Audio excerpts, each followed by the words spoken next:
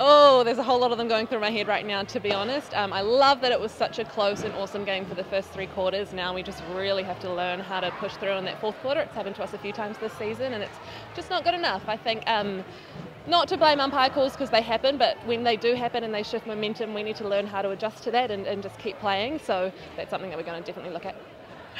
Well, we'll find out in the changing room, I guess, when we go in there. But we talk about it, and we have structures that we go to in those sort of crucial moments to secure ball and help us get turnover ball. But especially on defence, like you spend your whole game trying to get ball, so you're not just going to get it when you need it. So it's about building pressure, and just having a go at something. And on attack, just if we need to play it around 30 times, then we've got to be able to do that. Yeah, I guess like we talked about finishing off, I think if we go back and I think about all our previous games, there's just been 1 or 2 soft turnovers in the last quarter that just really kill our momentum. And if they're going to happen and that's not changing, then we need to learn about how to adapt and pick ourselves up and keep going. Because yeah, sometimes it's out of our control, but we need to turn it into something that we can lift on, I guess. Yeah, look, I think we really gave it to them for 3 quarters.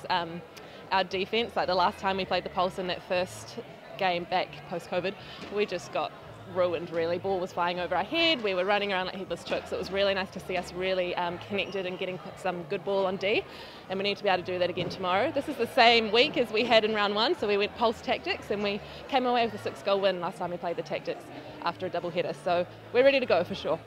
Sleep, eat, maybe watch a bit of footage of the last time we played the Tactics because it was a really good game, and just try and forget about that one and switch in really quick to a different beast that is the Tactics. But yeah, I'm looking forward to a sleep.